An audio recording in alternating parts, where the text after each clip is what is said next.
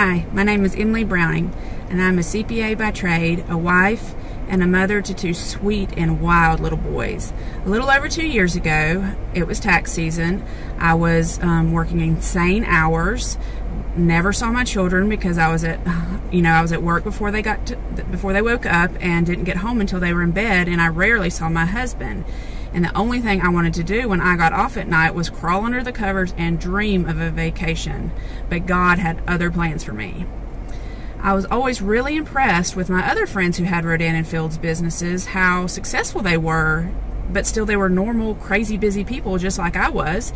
So when my sister-in-law wanted some opinions on, or some suggestions on how she could make some extra money, I knew exactly what she should do. So I called my friend Stephanie for her and got all the goods. But little did I realize that my husband was sitting on the couch, and all of a sudden he pops up with, "Hey, you need to do this too, and then you and April can work it together." And I was like, absolutely not.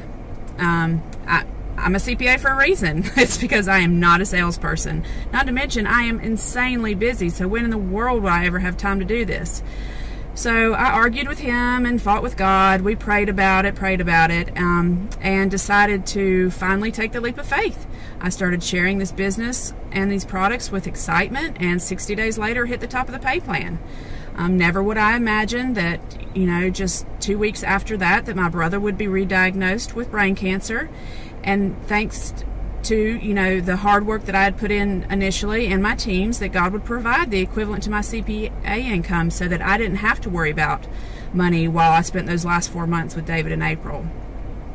Could have never imagined that we would have thousands and thousands of people praying for us that didn't know me, April, or David, because that's exactly the type of people that make up this company. And never in a million years would I have guessed that just 7 short months after starting my Rodan and Fields business that I would retire from corporate America at 35. And to top it all off, I'm recording that from my brand new shiny white free Lexus that my team qualified for this April.